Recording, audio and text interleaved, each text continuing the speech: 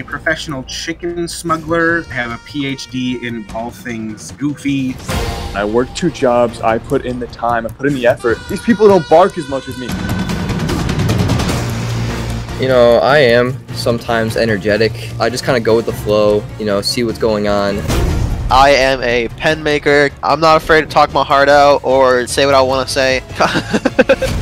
People see me as someone who they can bring to the end. This is my time to change that.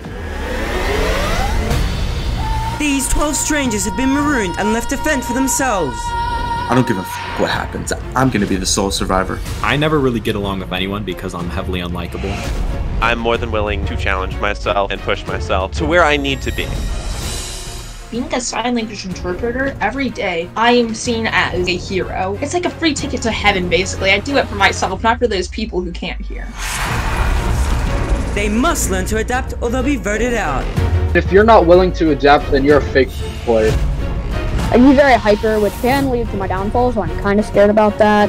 In the end, only one will remain to claim the title of sole survivor. I am a little insane. These people are going to drive me insane, I can definitely tell that. Welcome to Minecraft Survivor. Worlds apart.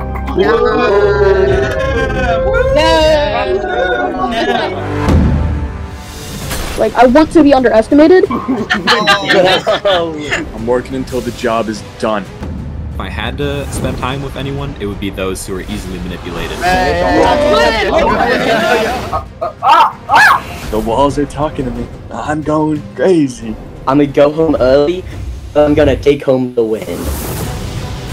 2 opposing traits, which will prove tougher and help lead them to sole survivor. If I rub somebody the wrong way, then oh, well, so be it. Like what are they gonna do? Vote me out? Kiss my ass!